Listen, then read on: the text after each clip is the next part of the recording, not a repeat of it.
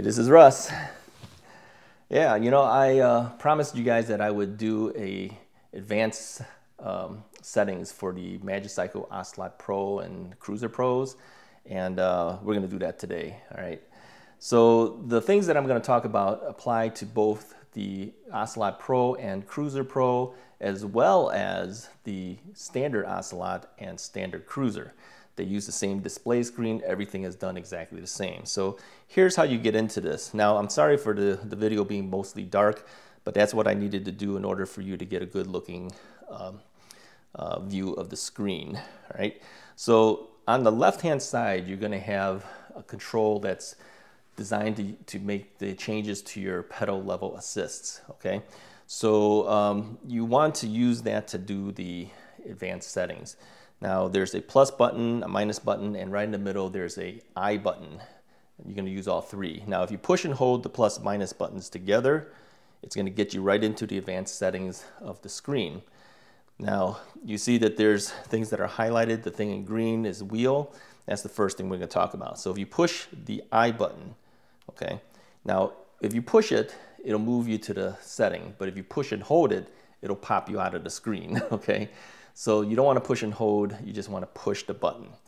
Now you see that the wheel is set for 22 inches. You want to leave it at 22. Even though your bike has a 20-inch wheel, you want it at 22 because on the Ocelot Pro, it is 20-inch wheels, okay?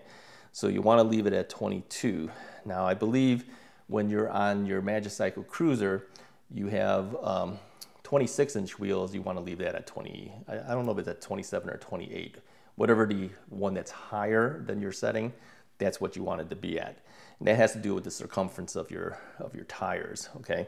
So leave it at 22, and you can see as you push up and down on the plus and minus buttons, that'll change it. You want 22 inches for the Ocelot Pro. Push the I button in the middle, and that'll save it, okay? Now, to get to the next screen, all right, from going from here to here, you just push the minus button, all right, and that'll move you to the next setting. Now you see the speed limit says 25. That has nothing to do with 25 miles per hour. That is just an icon, all right. All right, so the Magicycle bikes are set for class 2 operation when it comes out of the box. So if you push the I button, you'll see that it is set for 20 miles per hour, okay. This 25 again is just an icon. It means nothing, all right. So you're set at 20 miles per hour. If you want to go faster than 20 miles per hour in assist levels, and you want to pass the class 2 ratings, you can use the plus minus buttons and raise or lower the speed. Now the highest you can go to is 28 miles per hour. The lowest is 8 miles per hour, okay? So if you want to go to the fastest it's going to go, 28 miles per hour, push the I button and it'll set it. Now again, if you push the I button again, you'll see that it will store the 28 setting. All right, push the I button again, get out of there. All right, next thing is brightness. Now brightness has to do with the screen brightness. If you push the I button, you'll see that you can go up and down. This is how bright your screen will go or how dark your screen will go, okay? And I have it set for 5, which is I think the default, and that's where it's going to stay. All right, you decide how bright you want your screen. The next level is voltage. Now this is where you can actually tell the display screen and menu how much your batteries are set for. Our batteries are 52 volts. You want to leave it there. But again, you can change it, but you don't want to do that. You want to leave it at 52. Push the I button, get out of there. Now if you push the I button, it's not totally out. You can see that you can change voltages here. To get out of that, just keep pushing the I button until it gets you out. All right? Go down one more setting and you're at the advanced setting. Now the advanced function is where all the magic actually happens. All right, now some of the things on here we're not going to touch. Speed sensor, I'm going to leave it at 1. That is the default sensing. And the assistant number of 12, that is I think the magnets that are in your cadence sensor. You leave that at 12, okay? So I leave speed sensor 1, I leave the assistant number 12. Okay. Now the power setting is where we want to make some changes. Now when you first get your bike, it is set for 0 to 7. 0 meaning the motor is not helping you at all when you're pedaling. 7 of course is the maximum setting. So if you hit the I button, you're going to see we have to hit it twice, okay? And you'll see that this is set for 40% motor assist at level 1. That is quite hefty, all right? And I've usually told people that you want to change all of these settings. These are, I think, a little too powerful, especially if this is a brand new bike and you've never been on an e-bike before. That could be a level that'll jolt you right off the bike, all right? It's a very powerful bike. You don't want to do that. So I've changed mines from not only 1 to 7, I've actually changed mines to a level of up to 9 pedal assist levels. And you could change it if you want or not. It's up to you. But personally, I like a 9 level of assist. That way I can have some lower levels if I prefer to do it that way. So I'm going to show you how to change that to 9. So I'm going to hit the I button just to get all the way through these and get out. Now, here's how you change from 0 to 7 to 1 to 9. Push the I button. Okay, whoops, sorry. Let me get out of this one more time. Push the I button so it lights up in yellow for that. Push the plus minus buttons. So you can see you can set 0 to 5, 1 to 3. Okay, so you could only have 3 levels of assist if you want. 0 to 3. I'm going to go 1 to 9, which means I have no 0 assist because I always need assist. So I never ride at 0. So I'm going to go 1 to 9. Push the I button again. And these are the settings that I usually use. Now, you can do it that way if you want, or you can change it to something else. But these are the settings, so you can freeze the screen and take a look at them. So I go from a 25 level, which is a lot lower than their 40, and work my way up. Okay, but these are the actual percentages that I use on both my Cruiser bike and my Ocelot Pro. Now, if you want to go to other settings, you can do that. You can just change the levels. You see if under number 1, I'm changing the percentage. So you can pick which percentage you want, but I'm going to leave it at, what did I originally have, 21% or 25%, I'm sorry. I'm going to leave it at 25%, 34, 43, 52, 61, 70, 79, 88, and 96. So you can pick what you like, but these are the settings I happen to have. To get out of it, just keep pushing the I button until it just pops you out of there. Okay? Now current limiting, the next setting here, I put it at 20 amps. That gives you plenty of power to go. It pushes out enough current that the motor needs to function properly. You can lower that. That'll probably save your battery a little bit, but you're not going to get the power levels that you want. So I think it comes at 20 amps. I'm leaving it at 20 amps. All right. Sensitivity, I have it at a sensitivity of 2. This is how sensitive the motor assists are to you. So I leave it at number 2. Slow start, I moved this different though. Now it originally comes at 0. I push the I button and I can move it to 2.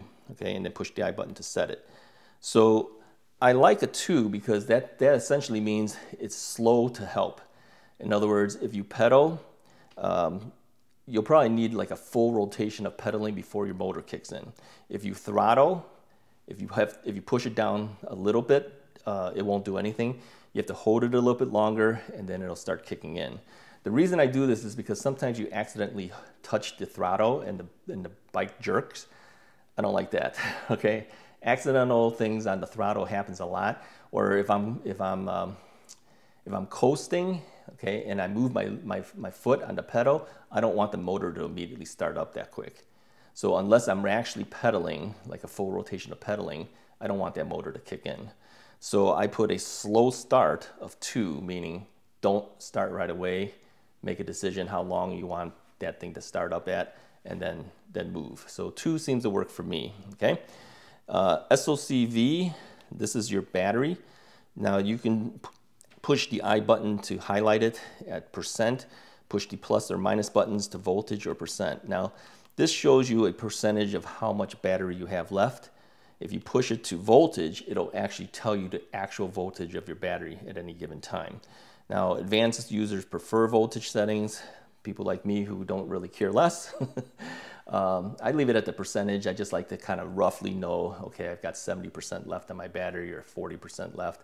We all know that these aren't 100% accurate, all right? So I know that, for instance, on my Cruiser, if I drop to about 11%, essentially the battery's ready to stop, right? So it doesn't go all the way down to 0, so you just have to kind of know what your batteries are capable of doing. All right, let's drop down to set clock. And this is just like anything else. You hit the I button once, it highlights it, hit it again, and then you set the timing. Okay, so everyone knows how to set their time. You just kind of pop through here and put the time through, and then move down to back, and it'll go back to the main screen.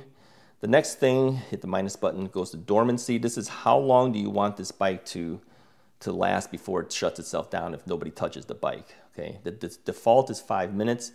I'm going to give it, say, 8 minutes. So if nobody touches the bike in 8 minutes, the bike will shut itself down.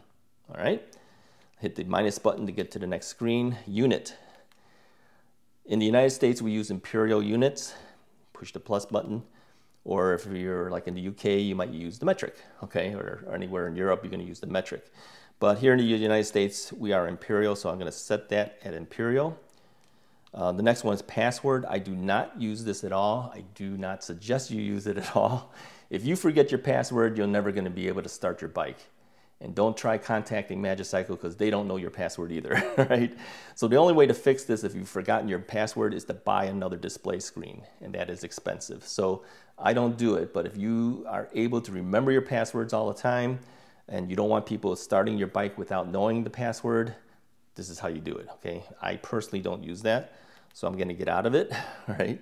So it says back, so I'm gonna get back, hit the minus button to go to the next thing. Factory is where you set factory reset. So it says, do you want to restore it to factory setting? Well, I'm going to say no at this point because we just made a bunch of changes. I don't want to change it all again. Hit the I button to select that selection of no or yes. Display, okay, this is where you reset your trip meters. Now, the Magicycle will stay with the trip meter continuously going even if you stop the bike. Come back to it the next day, the trip meter stays at where you were last time. So if you're doing a 7-day bike ride, you want to know what your total trip is, this will keep it. Other bikes will reset every time the power goes off. That's not good. But if you do want to reset it, you can do it here. Push it until it highlights into a yellow setting. And then you can use up and down buttons and say yes, and then hit the I button to set it. And it'll say it's been cleared. Go back. And it essentially would have cleared your settings. So go down to the exit and it'll exit out, and you'll see that the trip is still set at 0.0, okay? So anyways, that is all of the main settings you need to know for the advanced functions. So if you have any questions, feel free to leave comments on any questions. Leave a comment in the comment section. I'll try my best to answer it for you. And if I can't, maybe other people can help you and answer as well. Anyways, if this has been helpful for you, go ahead and hit the like button and definitely hit the subscribe button if you haven't already subscribed. And I'll talk to you guys next time.